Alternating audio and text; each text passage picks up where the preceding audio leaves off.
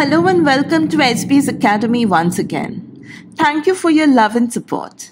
Today's lesson is a continuation of the previous one. So if you haven't watched the last video yet, find the link in the description box and watch it to have a complete understanding of today's lesson. Follow this content till the end for the final takeaway of the illustrative notes and real-life examples of the concepts discussed here.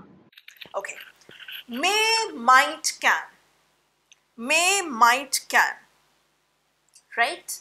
Again, this depends whom you are talking to, whether it is a formal context or an informal context. Now, whenever we are using the word can is often used informally and with persons who are closer to your rank. Suppose you are asking a close friend of yours, can I borrow your pen? So, whenever you are talking to a close friend, you need not be so formal, right? But suppose you are at the bank and you forgot to carry a pen. So, you meet a stranger who has also come to the bank for some work and you ask that person, may I borrow your pen? So, that is the difference. That's a formal context. So again, this is called the degrees of usage of modal, the degrees of possibility, the degrees of formality, and it dictates which modal verb you are going to use for what. It dictates the purpose of the modal verbs, it dictates the communicative usage of the modal verb. So suppose you are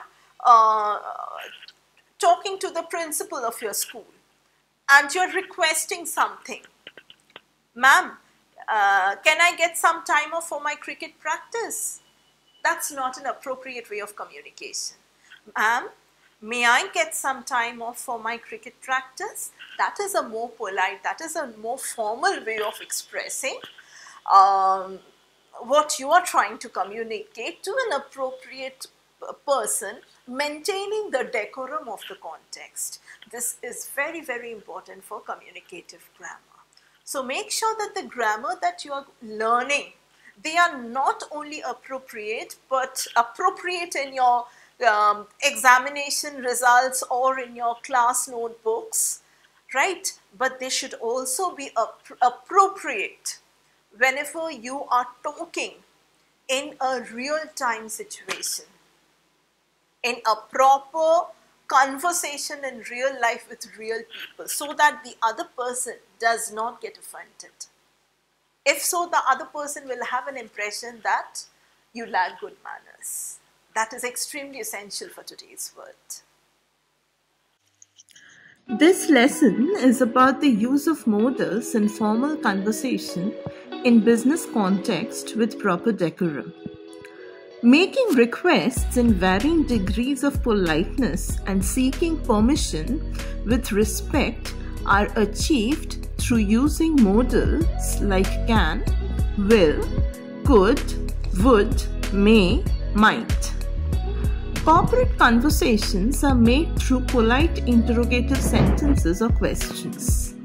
The difference in the usage of this category of modals lies only in the degrees of formality and politeness, where the use of can is the least polite and formal, while the use of might is the most polite and formal. Subjects of formal conversations using modals of this category could be seeking permission from manager for leave, requesting a colleague for backup, requesting client for extension in deadline, seeking permission from the team lead for remote work, a semi-formal exchange with the security personnel or the facilities manager at the canteen, cafeteria, restroom or at the entry gate. The example discussed here shall make it clear. Don't forget to take the screenshots to have them on record during your exams. Thank you for watching our videos. Keep supporting Essbeez Academy by subscribing to our YouTube channel. Share the videos if you like the content and leave your valuable feedback in the comments. Don't forget to press the bell icon for receiving notifications about our new videos. If you're watching the video from our Facebook page, do not forget to like and follow Essbeez Academy for updates on new videos and upcoming courses. Happy learning!